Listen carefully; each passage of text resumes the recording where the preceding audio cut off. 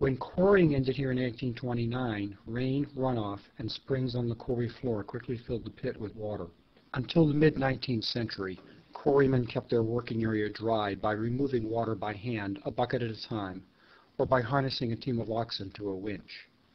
Some quarries installed wind-powered pumps, but by the 1860s, most used steam engines running day and night to remove water. At its deepest point, the Babson Farm Quarry is about 60 feet deep.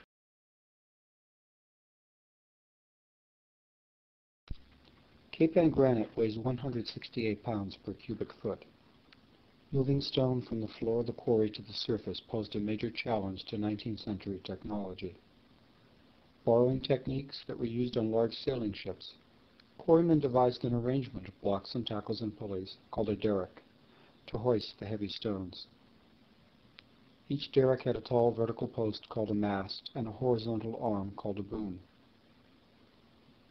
Before steam engines became available in the 1860s, derricks were powered by hand or by teams of oxen.